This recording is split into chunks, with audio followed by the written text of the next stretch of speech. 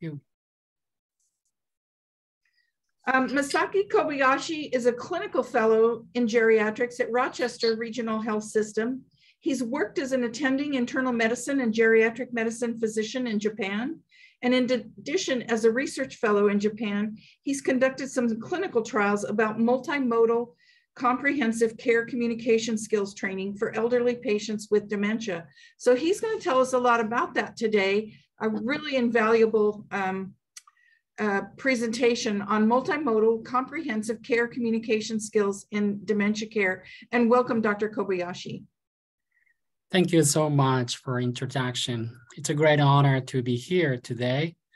So I'm Masaki Kobayashi. So I'm from Japan. I trained and practiced in Japan for 15 years, and I was an internal medicine and a geriatric medicine attending, followed by a geriatric research fellow in Japan.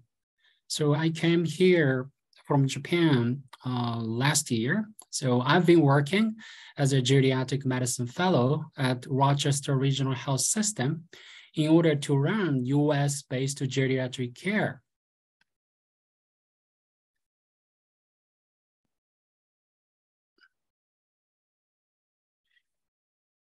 So I have no financial disclosures.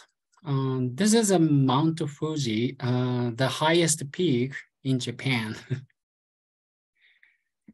So I will talk about multimodal comprehensive care communication skills in dementia care. And through my presentation, you will be able to understand the importance of communication skills for healthcare workers caring for patients with dementia, and to learn how to apply the humanitude method in daily clinical practice.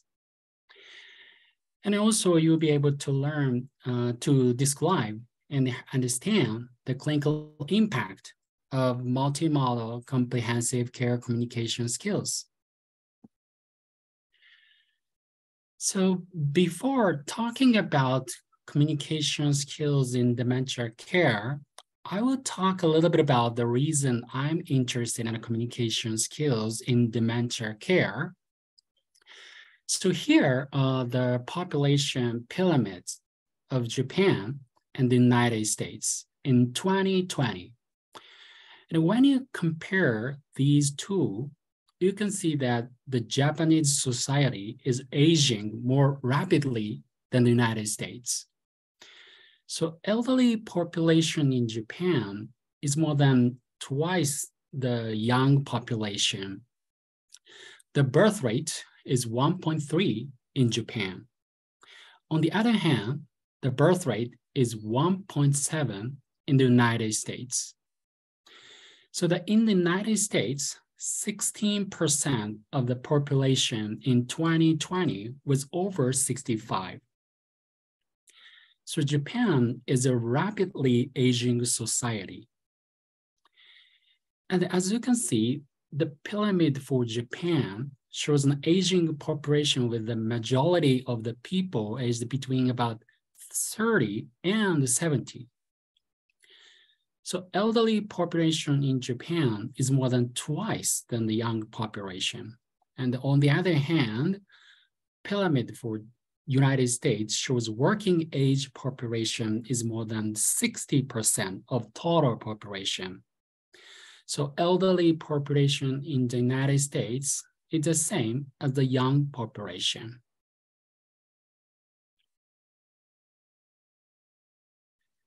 So this is estimated the prevalence of dementia per 1,000 population. So these are prevalence of dementia in 2015. The arrows on the top of the bars are projected prevalence by year 2035.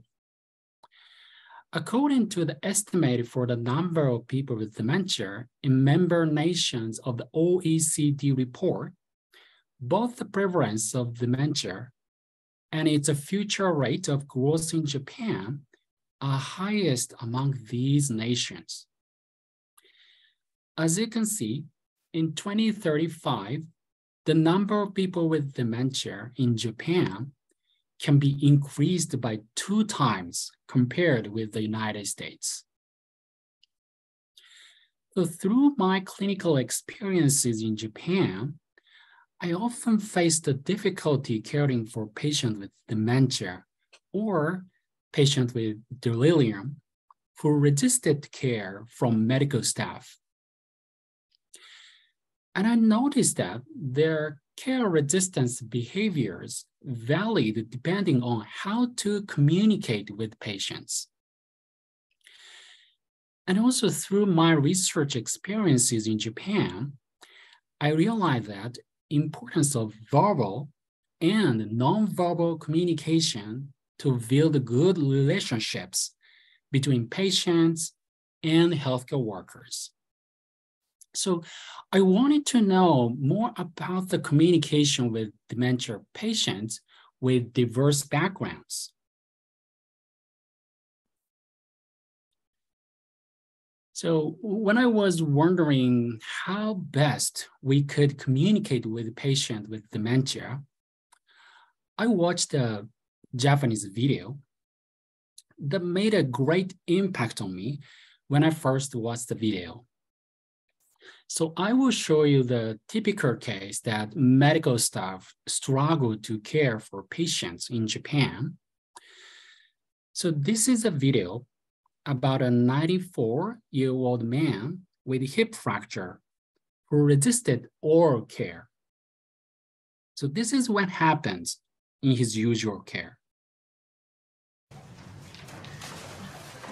3人の看護師が近藤さんの口の中のケアを行う。近藤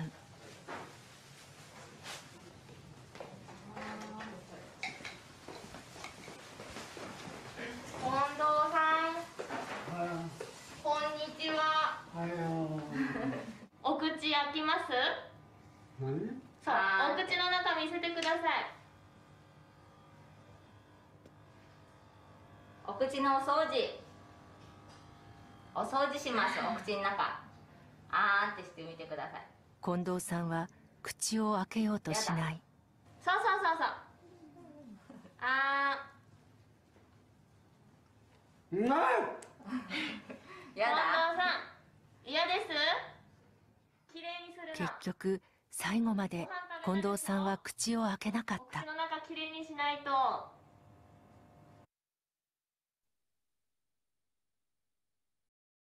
So older people with dementia struggle to interact smoothly with their caregivers. So as I mentioned before, through my clinical experiences, I sometimes struggle in caring for patients with dementia who resisted care because we could not provide adequate medical care and treatment. So I believe that communication skill training in caring for patients with dementia for healthcare workers and family caregivers is becoming increasingly important in modern society.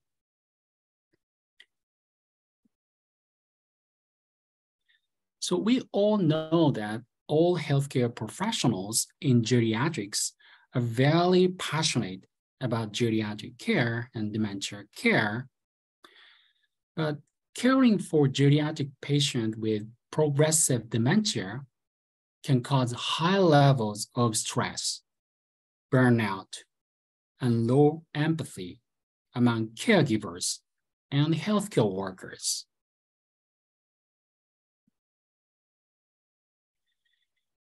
And the pandemic has disproportionately affected the geriatric population, resulting in an increased mortality rate. So this meant added workload for healthcare workers in geriatric medicine, resulting in an increased burnout rate among healthcare workers. So in order to address this situation and guide healthcare interaction with older adults, we have 4 M's. So many of you might be familiar with the concept of the 4Ms. The 4M model was developed by the Institute for Healthcare Improvement to provide high quality care to older adults through the four elements: mentation, mobility, medications, and what matters most. So what matters most to the patient as an individual? Medications, to make sure that polypharmacy issues are not negatively affecting the patient's other 3 M's. And the mentation, to ensure psychological health by preventing and managing dementia, depression, and delirium. And finally, mobility, so that the patient can remain functional in order to do what matters.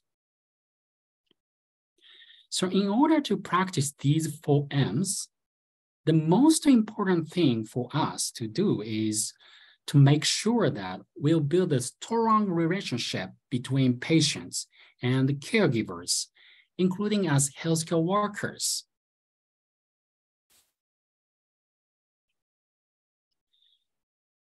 So as you know, effective communication is a fundamental element to build a relationship between patient and healthcare workers and ensure the provision of quality care. And in contrast, communication that is fragmented or interrupted may impact negatively on patient functioning, comfort, and safety. But however, there's a lack of evidence regarding educational interventions to improve communication in care settings in which people with dementia are cared for.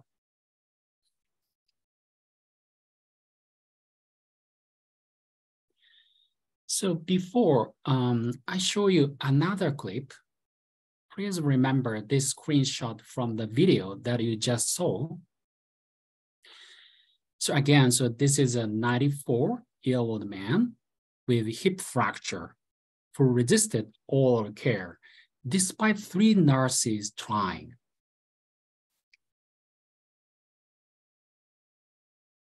So in this video, the 4th nurse was finally able to provide oral care successfully.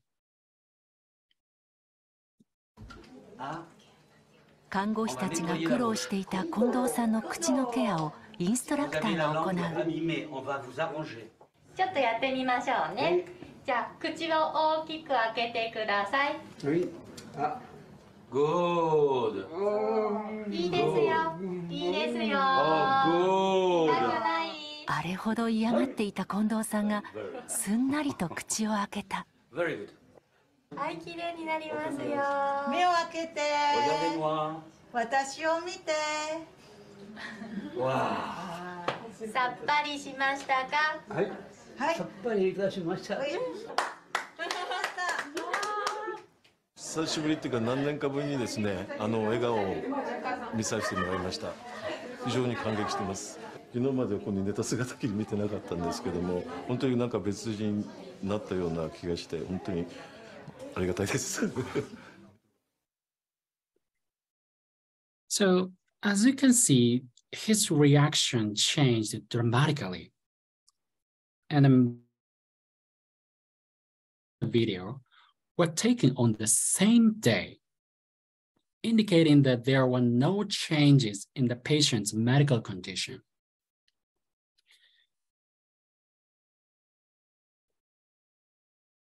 So the nurse in the second video used multimodal comprehensive care communication skills, which is called humanitude.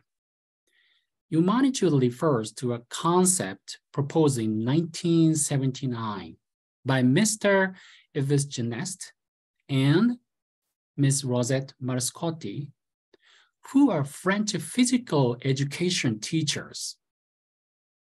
So they began working in a hospital to train hospital staff in ways to prevent back pain and how to properly move patients. But they were disappointed to see how many patients were bedridden and how few staff patients interaction occurred. So during their previous role in physical education, he taught his students that bodily movement is necessary to staying healthy. However, what he saw at the hospitals was the opposite of his teaching. So patients were restrained and were not talked to. So through their challenging experience, they worked with over 30,000 patients and founded Humanitud, which comprised 400 practical methods to support patients and help them retain their humanity. It has been currently used at over 600 hospitals and nursing homes across Europe. And my mentor, Dr. Miwako Honda, who trained in geriatrics in the United States, brought Humanitud to Japan about 10 years ago.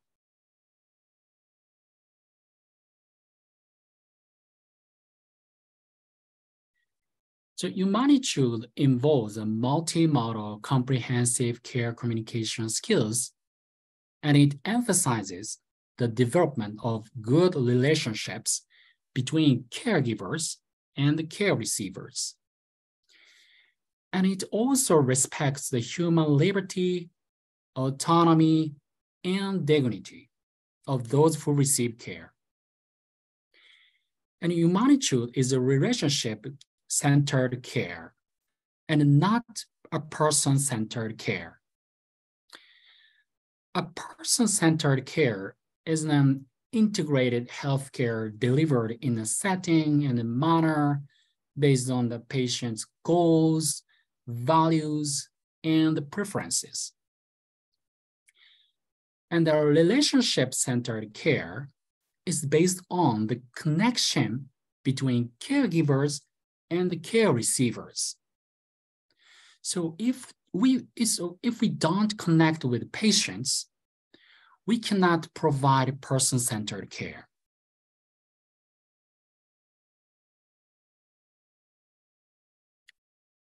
So Humanitud began in France and has since spread across the world, but it's still uncommon in the United States.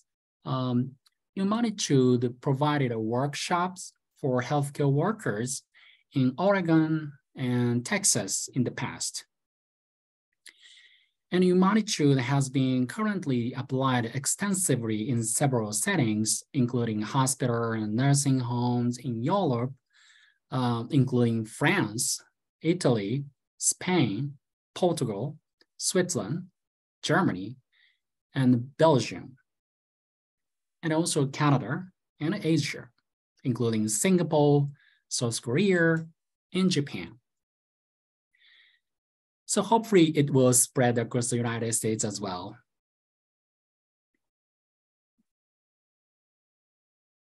So next, I'm moving on the multimodal comprehensive care communication skills. So this method focuses on 4 elements of communication with patients: face-to-face interaction, verbal communication, and a touch interaction, and the assistance of standing up. And the multimodal comprehensive means a combination of each communication modalities.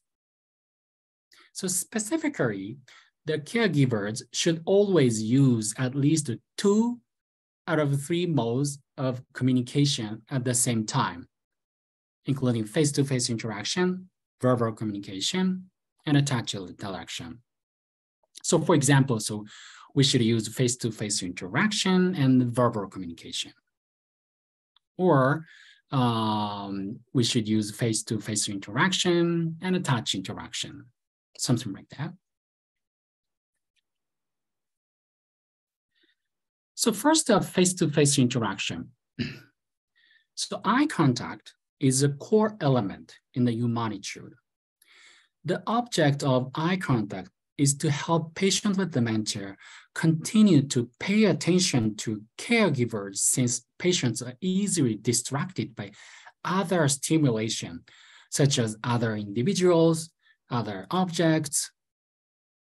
And in humanitude, these efforts to preserve continuous eye contact can lead to smoother interaction with patients with dementia.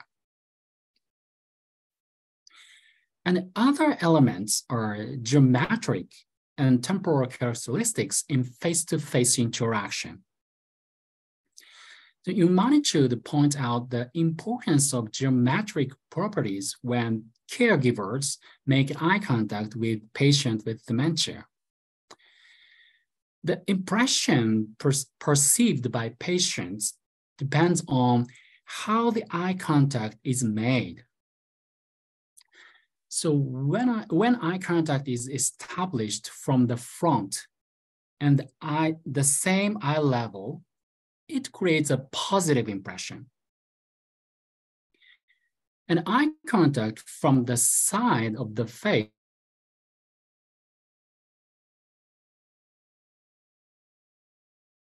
creates a negative impression. So humanitude also discusses the distance between caregivers and the patient with dementia during eye contact. So closely distance creates intimacy and trust in patients. And the humanitude recommend an eye contact distance that is closer than the distance generally observed in adult communication. That is around 20-30 centimeters.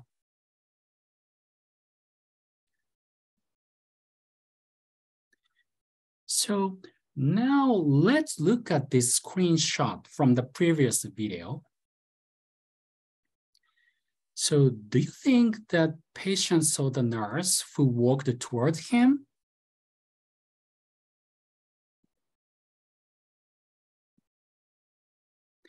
So as you can see, the patient is staring in the opposite direction from the nurse who approached him.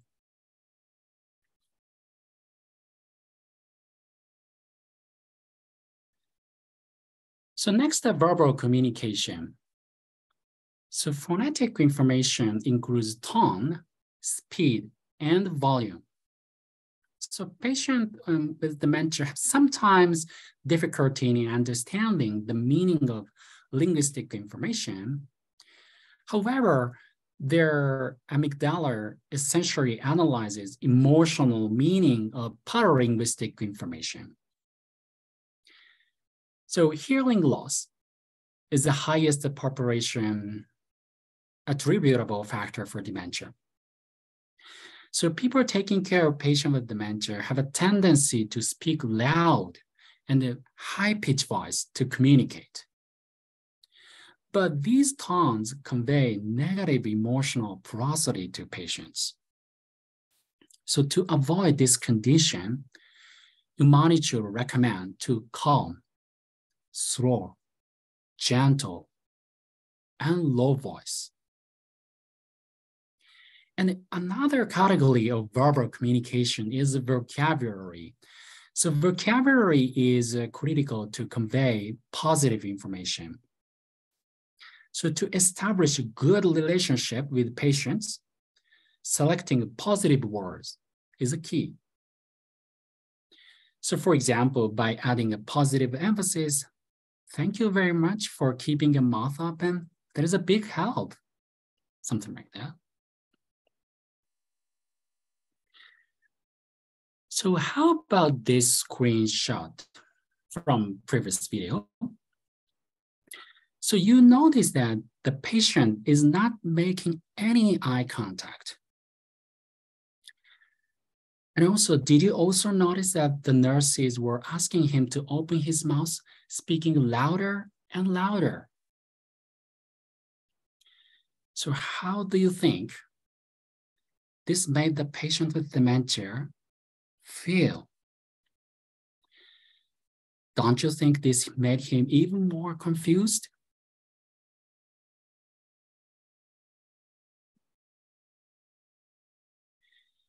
So next, the touch interaction. So touching plays an important role in communication with patients. So touch interaction is an opportunity for communication to develop good relationships. A person brings positive or negative meaning to another, depending on the kind of touch, how it is performed. A friendly attitude and intimate relationship must be maintained before and during touching, because touching behavior may influence on a person's privacy, such as changing diapers or potentially invasive medical procedures. So for this reason, you monitor to determine the techniques, how to touch patients in the care. And I will introduce how to approach the touch. So aggressive touches are never acceptable and must be avoided. So necessary touch must be made as comfortable as possible. So for example, to avoid conveying negative information, caregivers should not approach the arm of a patient with grabbing from above. So they should approach their arm to support from below. And also touch praise. The touch praise is important. So tactile stimulation are received by the brain's somatosensory cortex. So as you can see here, the size of receptive area depending on the body part. The area corresponding to the hands, face, and the mouth is large. The area corresponding to the legs and arms is small. So even if we touch a person in the same way, the effect on care receiver's brain will be different depending on which part was touched. So therefore, to avoid startling a patient with dementia by suddenly receiving too much information, caregivers should first touch the parts that convey less information, which are the upper arms, shoulder, and back. And sensitive areas should only be touched when absolutely necessary: the hands, face, and a genital region.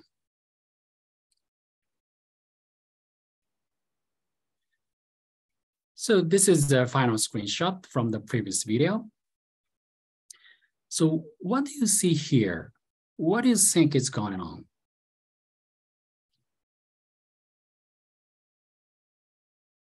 So if you look at the red circle, you can see that one of the nurses is trying to forcefully grab his arm. So we know that the nurses are trying very hard to help the patient. But how do you think this patient feels? How would you feel if someone you don't see starts speaking louder at you, and then later grabs your arm and try to force something in your mouth? Doesn't that sound scary? So that's why we need to communication technique to build a relationship between caregivers and care receivers.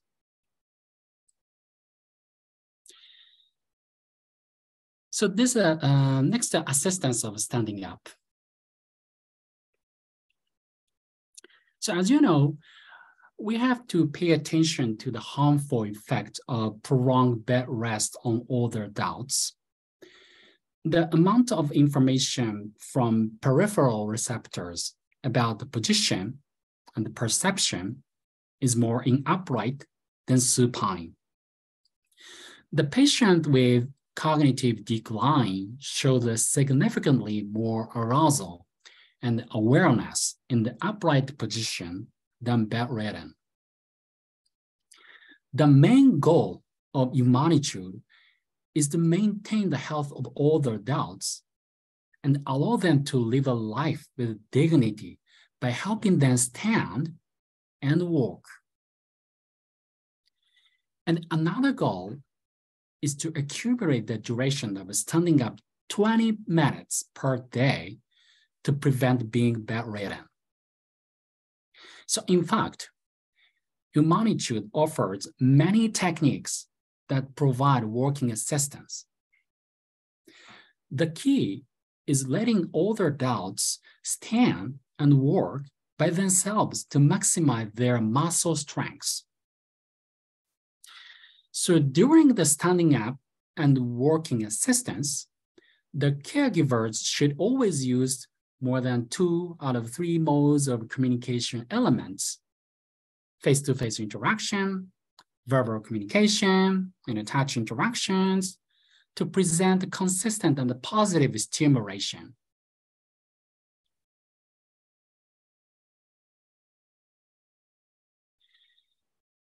So next, I will introduce you the clinical effects of humanitude program. So we conducted clinical trials evaluating the efficacy of humanitude program for healthcare workers and family caregivers.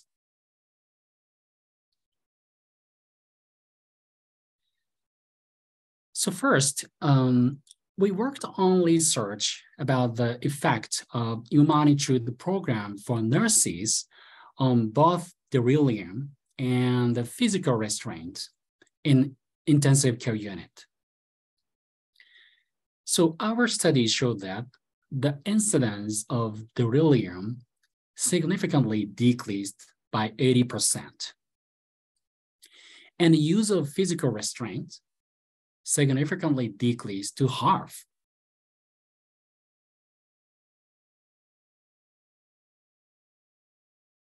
And next, we conducted research about the effect of humanitude program on oral healthcare professionals' empathy for patients with dementia.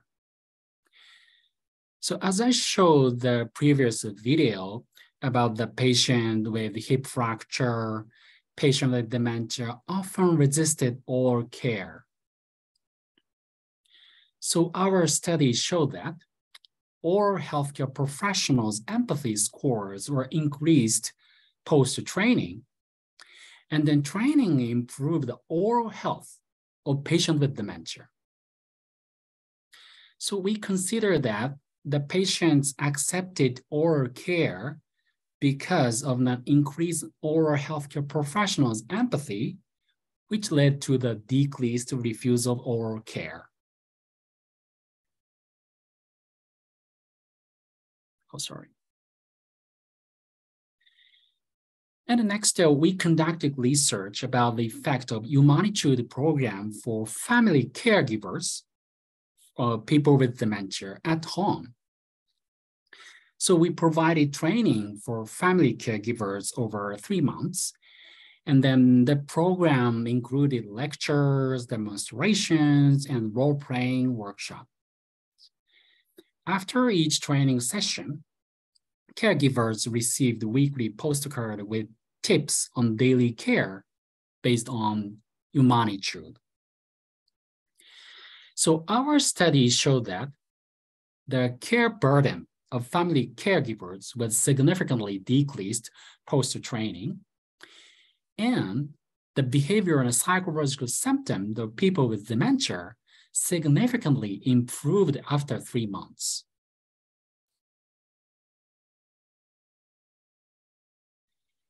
And also, this is data of the French National Institute system about psychotropic drug prescription in patients with dementia at nursing home in France. So from left to right, the far left one shows institution where U-monitor was being used. The middle bar is a regional average.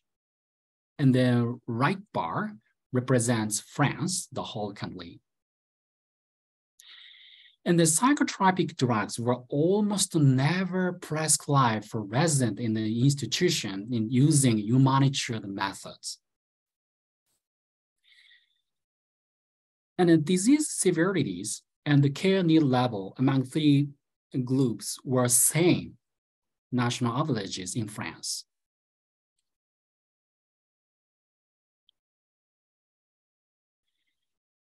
So our clinical trial results showed that we are able to achieve better clinical outcome by using U-monitored methods for healthcare workers and family caregivers.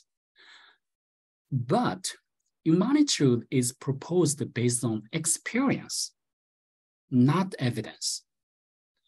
So we've analyzed the reason why U-monitored contribute to better clinical outcomes.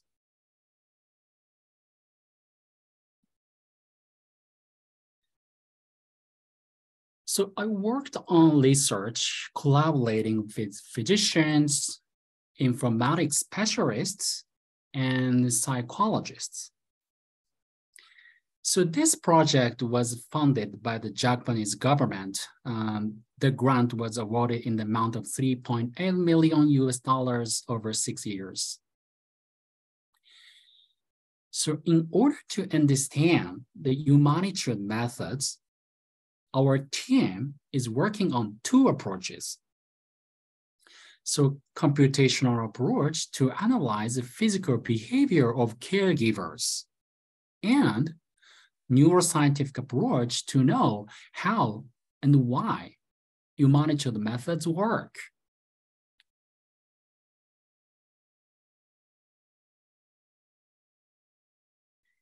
So our team's goal is to analyze communication and to develop reproduction methods of communication. So at first, we recorded videos about what happened in caregivers' care, and then we measure the interaction and the communication of the care. And researchers also annotate the interaction and communication such as eye contact, verbal, and touch.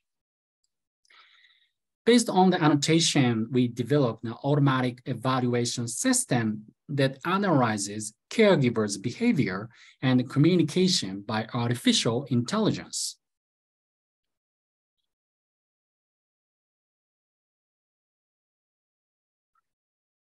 So next, I will introduce the evaluation system that analyzes caregivers' behavior and communication by artificial intelligence. So we developed a video analyzing system for physician behavior in acute care hospital. So we worked on research about the efficacy of U-monitored program for physicians and analyzed their behavior. And we analyzed the amount of each communication and the multimodal communication when they did physical exam for a simulated patient. So this is a comparison before and after training. The top row shows the bird's eye view from the third person's point of view. The lower left box shows the physician's point of view. And the lower right box shows the simulated patient's point of view. So let's see what happened before the training.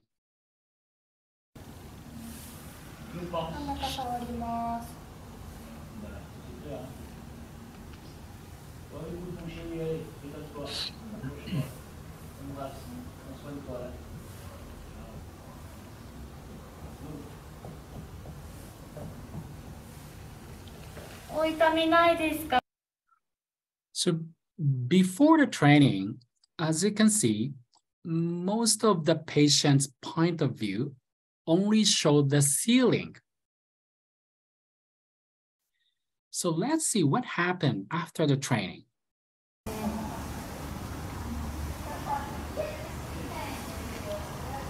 どうですか? お痛み特にないですかね? ちょっと痛いかな? どうですかね? はい、ありがとうございます。 So before the training, the doctor's face does not appear in the patient's point of view camera. But after the training, as you can see, you can now see the doctor's face. So this is a timeline showing the lengths of each communication that occurred for one of the physicians. The timeline were mapped for all physicians and were calculated each communication. And based on the timeline, the length of each communication was increased post-training. And furthermore, multimodal communication, which is at least 2 out of 3 components of communication, was significantly increased by roughly 3 times after Humanitude program. And we found that we can analyze each communication using artificial intelligence, and also that physicians can use multimodal communication through the training.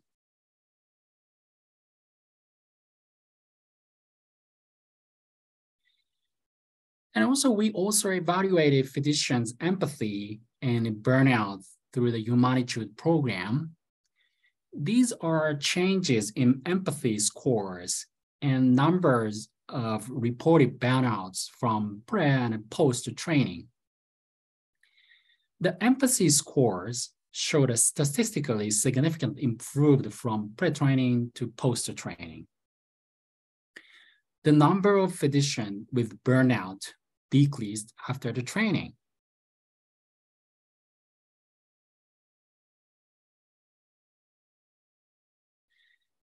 So our another goal is to develop education system of communications and to contribute to society. So based on the clinical data, we developed the education system of Humanitude. The aim of this system is to provide a basic skills training to improve patient care for students, medical professionals, and family caregivers.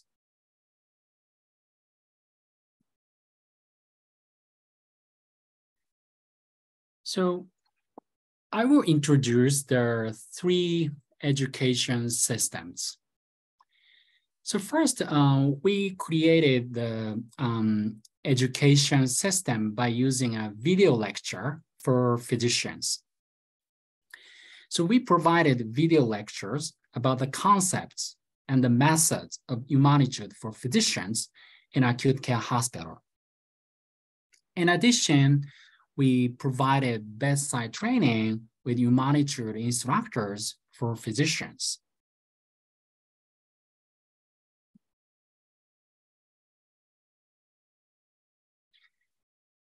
And next, an iPad was used for the second education system. So this is an online coaching system that was developed as a care education system for family caregivers at home. So first, family caregivers received on-site training and learned how to use an iPad. And next, they recorded care for people with dementia on the iPad at home. And then they sent the video to their instructors and they received feedback. And finally, family caregivers reviewed the feedback video and the practice care at home.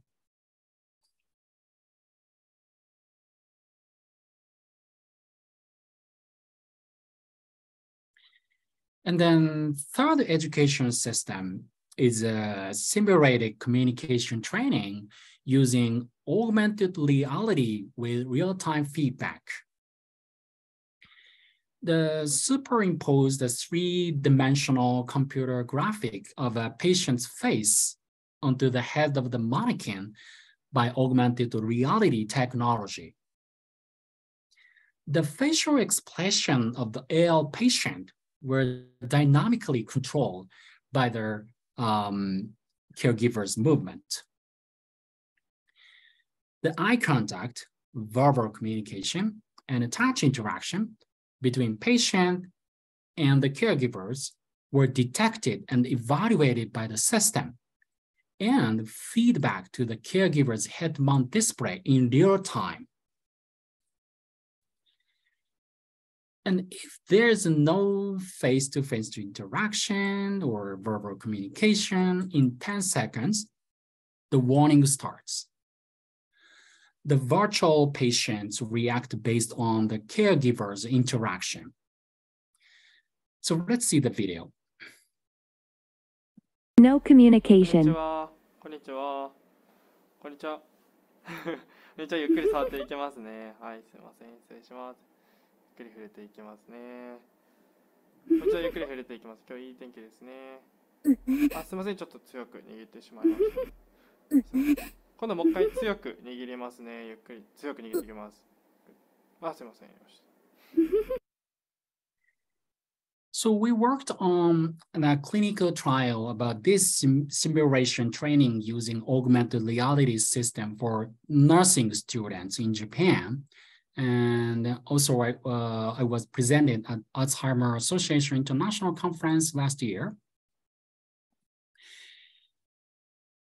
So the method is 25 students, nursing students, enrolled and learned standardized humanitude skills using a textbook. And then they were randomly assigned to augmented reality training or conventional nursing and mannequin training. And each group received a one-hour training to change the clothes of mannequins. In AR group, I will explain again the superimposed three-dimensional computer graphic of a patient's face onto the head of the mannequin by augmented reality technology. The facial expression of the AL patient by dynamically controlled by the participant's movement. The eye contact, verbal communication, and a touch interaction between patient and the participants were detected and evaluated by the system and the feedback to patients head-mount display in real time. On the other hand, the conventional group had a self-training with nursing mannequin, as in the traditional nursing training. So all nursing students performed basic nursing care to simulate patients before and after the training, which were video recorded, and quantitative communication skills were analyzed by artificial intelligence. Additionally, their empathy to patients was evaluated. And here's a result on the right side. After the training, the proportion of time spent on eye contact in the AR group significantly increased than the conventional group. And interestingly enough, the empathy scores significantly increased in the AR group, while it was worsened in the conventional group. So this may be because the AR group received affected feedback from the avatar through positive and negative facial expressions, while the conventional group did not receive any feedback. So this study finding indicate the AL-based skill training system had a great impact on the participants and the nursing students' acquisition of both communication skills and empathy for dementia care. So this system is interesting because this system is innovative, cost-less, and not time-consuming. And it's also very useful to understand to communication skills in nursing education.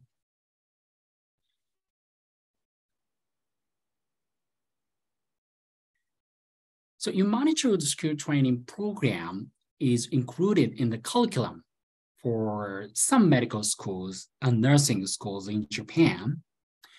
And at Okayama University in Japan, they recently published a research article about the efficacy of the Humanityhood program on improving empathy of medical students.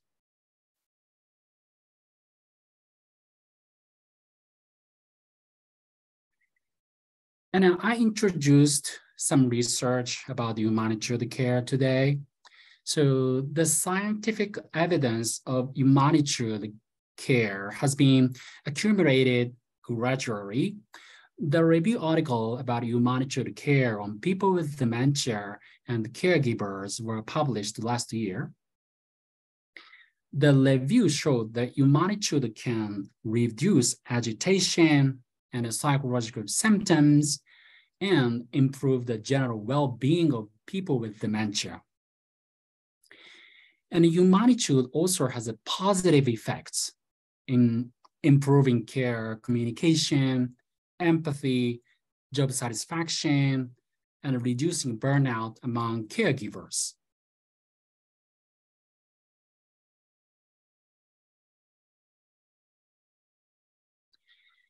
And the Japanese research team is currently working on France, Singapore, South Korea, and UCSF. They plan to do a clinical trial of Humanityhood skill training program for family caregivers collaborating with UCSF.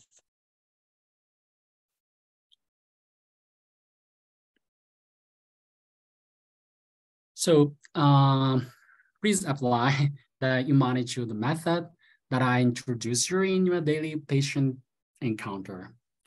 And please use at least 2 out of 3 modes of the communication at the same time, face-to-face interaction, verbal communication, and touch interaction.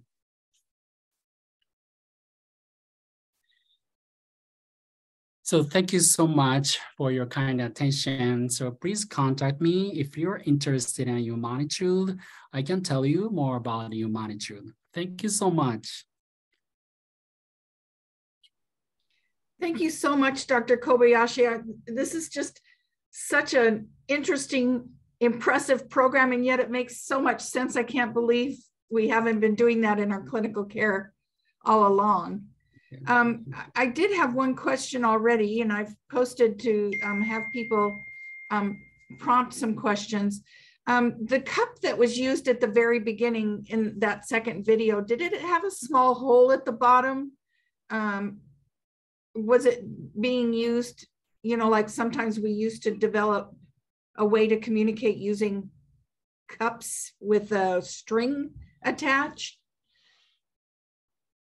Sorry, one more second video. Yeah, where she was talking into his ear with a cup.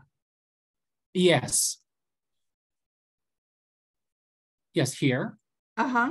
Yeah, she used a cup, and she was talking. She was verbal communication using a cup, and also she used a verbal communication that is a calm and slow. But sometimes older adults have, you know, hearing loss or impaired hearing function. So sometimes a cup is a very benefit to interact older adults. Yeah, so that's why she used.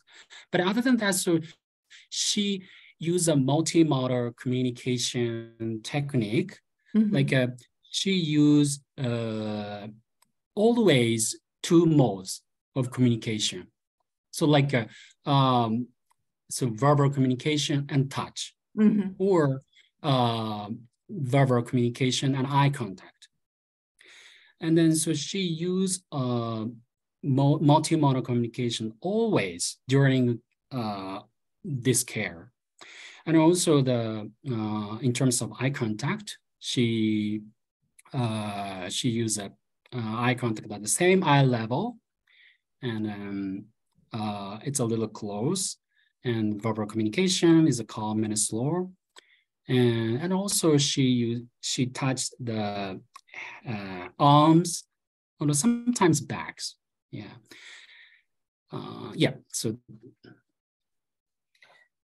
Also, I wasn't quite sure about the question, but somebody was talking about there being a lot of sensory input and sensory overload. I'm not sure if they were reacting to the number of people that were sitting around, and I wasn't sure if that was because it was being filmed, for example, or whether that was an overwhelming situation for a patient to have so many people sitting around while those efforts were going on.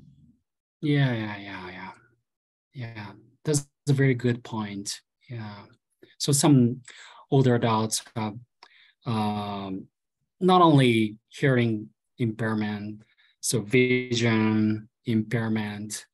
So that's why we have to pay attention the multiple aspects of older adults' sensory.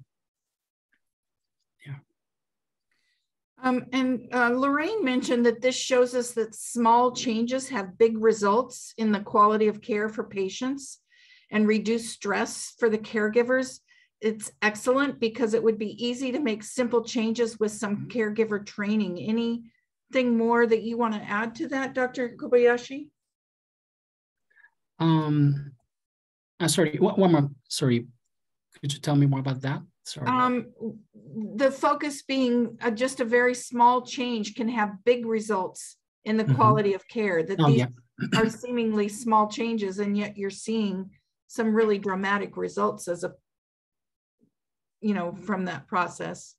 Yeah, thank you. Yeah. Oh, thank you. Yeah. So for example, when we think about delirium, so that is delirium. As I'm going to talk about one example. So delirium is related to multifactorial, including acute medical issues, medication, environment factor, or a lot of issues.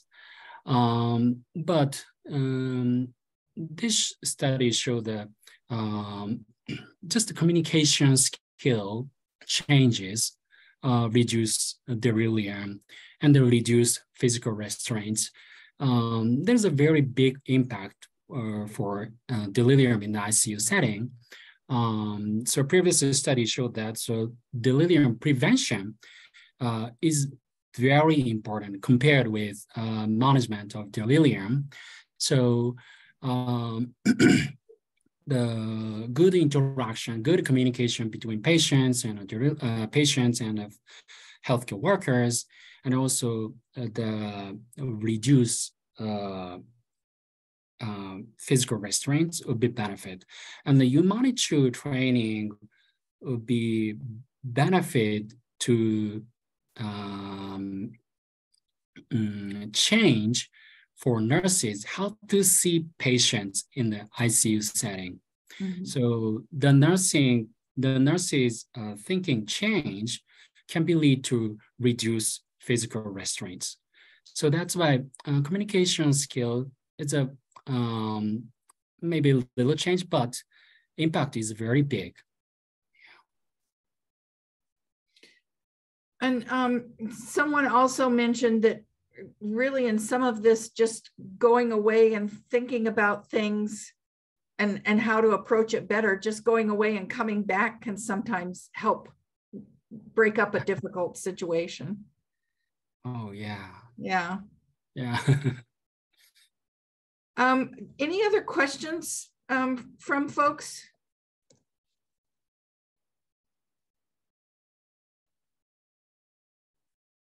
There's a bunch of information in the chat, Dr. Kobayashi, just thanking you that it's really interesting to learn about this from another culture, but it's also being, you know, disseminated across cultures, which is very exciting.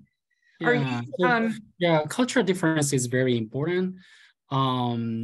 So Humanitude is created from France. So when I knew the Humanitude for the first time, I was concerned that if the Humanitude program is helpful, is benefit for Japanese people, because it's a cultural differences. So, but as I show the research study, so the Humanitude Humanitude program for healthcare workers and family caregivers has a big impact for Japanese people.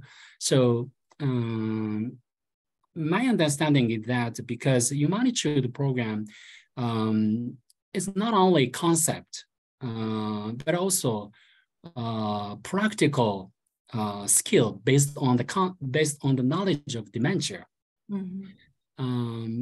So I agree with the cultural differences, but patient with dementia has a little bit brain damage. So based on the knowledge of dementia, the knowledge of brain damage, so we can think about, we have to think about the communication skills to interact with patient with dementia, even though the cultural differences are on the world. So that's why we we wanted to know the universal benefit communication skills with the patient with dementia. Well, this was just excellent. And as Hang Ren said, very helpful information. I think it's something that we can all think about. Are you working with this at Rochester at this point? Yes. And how's that going? Yes. I think that I tried to apply the Humanitude technique to the patient in the Rochester, and then but the Humanitude technique is very useful to patient with dementia in the United States. So that's why I think it's a Humanitude program would be helpful in the United States. But as I'm learning the not only communication skill, but also geriatric care in the United States. Yeah. But thank you so much for giving me the opportunity here. Oh, this was just great. Thank you so much. And everyone, I will see you next Tuesday for our last session of the series. And hopefully I'll have the information about next term series available for you at that same time. Bye. Thank you.